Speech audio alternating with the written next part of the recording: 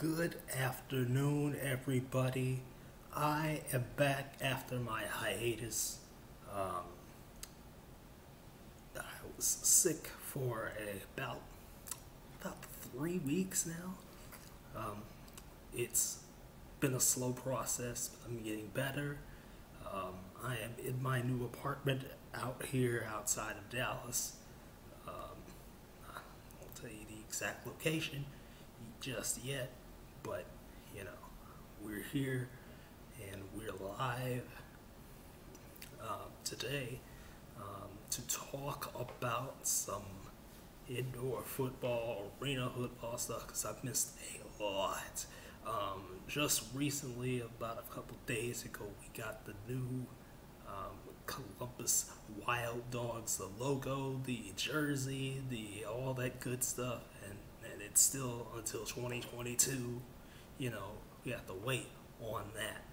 Players are already getting re-signed. I know there's a couple of guys from Iowa that have gotten re-signed. Some guys from Frisco yesterday that got re-signed. You know, and the thing is for the IFL, there's also the rumblings of Albany coming back.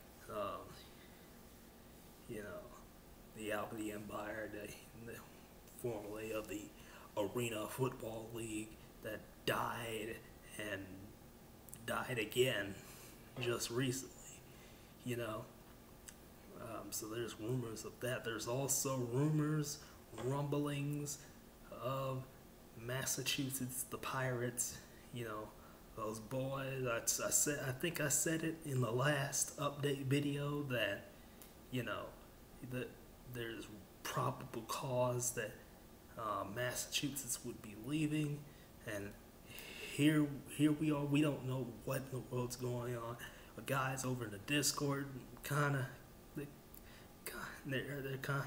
like make a joke out of it and playing along with it too. But Massachusetts is no longer in the National Arena League. But guess who is? The Tampa Bay Tornadoes and the Louisville Extreme, both from the AAL, which is a sham, a despicable, disgusting practice of a thing that just exists.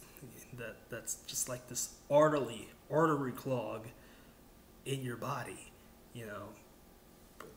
But Louisville and Tampa Bay, they're in. I don't know where this puts the NAL now. They're at 8 teams, but they're kind of in a weird. It's kind of looking like where it's leaning towards that whole single entity thing again. Because one group basically owns pretty much all the teams and whatnot.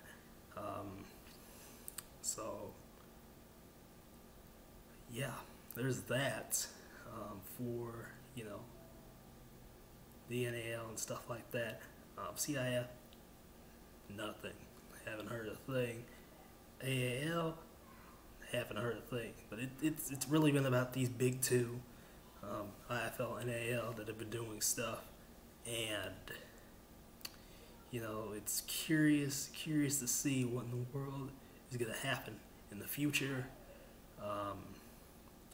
I don't think I covered everything, but most of the big stuff is already out of the way, So, my niece and nephew are in the background. If you can't hear them, they are in the background there, in the other room. But yeah,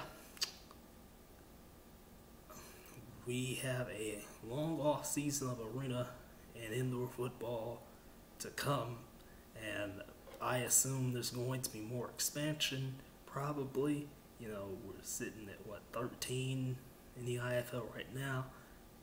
One team could fold. It could be one of Roy Choi's 3 teams leading towards Cedar Rapids. That's also a thing, rumored at least. And then, of course, sham leagues are starting up and doing, sham league type things, like even lower than the AAL, that are starting up, trying to do stuff. So yeah, that's pretty much it, y'all. That's July, in a nutshell. I've basically been gone for pretty much the entire month. But yeah, I'm back, and we're here to do this. We gotta keep rolling. I should be getting some things soon. There should be some more interesting videos on the way. If you're new to Big Boy Variety, you come on down, you subscribe, hit that like button, do all that good stuff, turn on the notification bell, and check out my blog.